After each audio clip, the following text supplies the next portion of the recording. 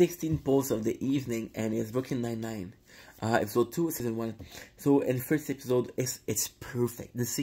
Oh my god, the second episode is amazing. So good. The first episode I was complaining about how we're thrown into the action. We get a little introduction. We did get a good introduction, but it's hard to be part of a precinct when you don't know the people. And then Brooklyn Nine-Nine is so good because it has those stereotypical characters. We have Boyle, who lacks confidence. We have Terry Crews, who's this big guy, big muscly guy, but he's afraid. We got Jake Peralta, who is a fuck up, right? This episode is so good. We got Charles. We got two main story plots. We got plot A, which is Jake arrests the son of a higher up. Doesn't know if he should give give him because he can lose the higher up could fire him. He could downgrade him. It's like, am I risking my position, right? And we got plot B where Gina, which is phenomenal, one of my favorite characters. Gina introduced one of his sidekick, and she tells Charles that, yo, you'll never be with Rosa. And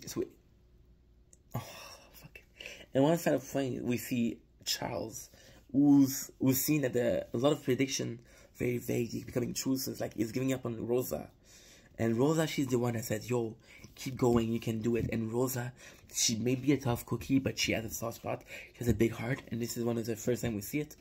The plot with Jake, I think, is more interesting. We got this character that's like, yo, Jake. In the first episode, Jake didn't give a shit.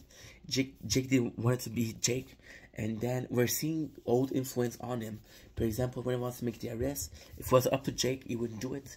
But O's like, yo, you got a responsibility. I trust you. I believe in you. You have to do it. And then you realize that O is a good influence. It might be the mentor that Jake needed. And it's just a good show. It's just a good episode. It's honestly super, super, super good. Because we're seeing the character evolve. We're seeing the chemistry between the characters. There's more in this chemistry. It's like, yeah, they've been working together for years. They know each other. But there's still a day-to-day. There's still a routine. Everything changed, you know? Yeah, pretty good shit. Pretty good shit.